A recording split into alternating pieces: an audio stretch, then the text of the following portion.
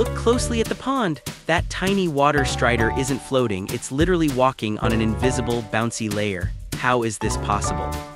The secret is surface tension. Imagine all the water molecules are cute little characters, holding hands tighter than your best friends.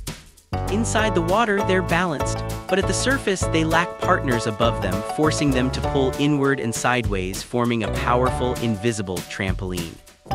Now zoom in. When the tiny insect steps on, it doesn't break the bond. Instead, the surface dimples slightly, creating a tiny dent.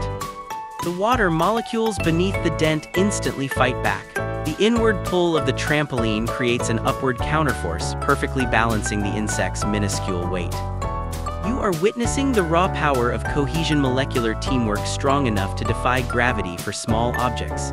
It's science transforming the liquid into a temporary solid platform. What liquid do you think has the strongest Cohesion team? Mercury, honey, or maybe even syrup? Let me know which one you think is the best molecular bouncer in the comments.